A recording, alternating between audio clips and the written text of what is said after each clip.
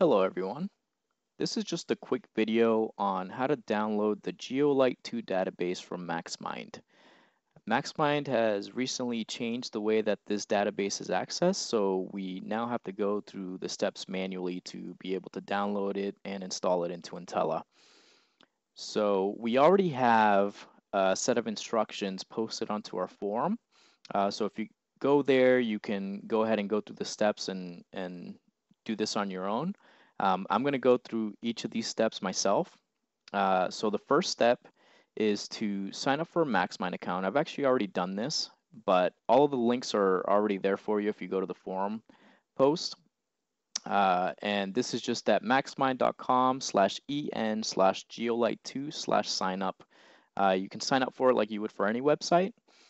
Once that's set up, you will have access to all of their downloads, which includes the Geolite2 database.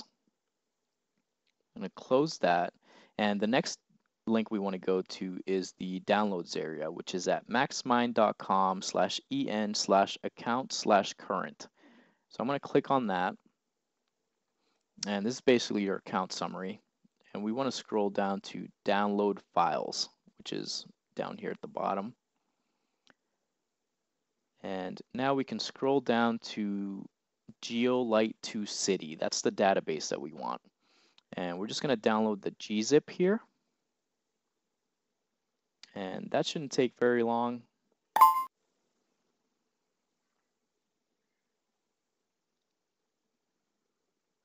So I've downloaded this to my downloads MaxMind folder here.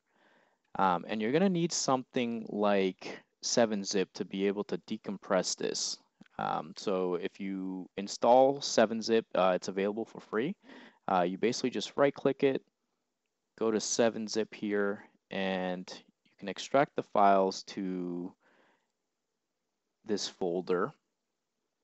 You can click here, and there's going to be another tar file in there. You can extract that one. Just go down to extract it into the same name folder.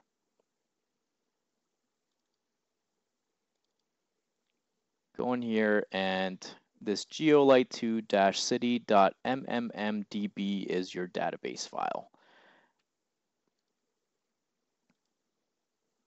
Now that we have that ready, the next step is going to be to go into Intella so that we can locate the folder that that file is supposed to be located in. So once you have Intella open, we're just going to go ahead and navigate to File and Preferences. And then we're going to go over to the Geolocation tab, all the way to the right. You can note here that we don't have the Geolite database installed, so there's a button here that will take you to the folder where it's supposed to be.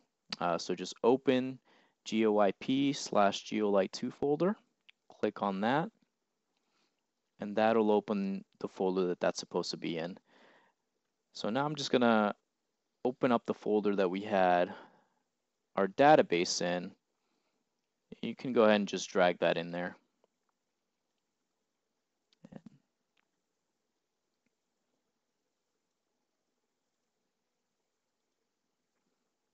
And that's basically it. Then you're going to have the status is going to turn green, and it's basically located your Geolite2-city.mmmdb database.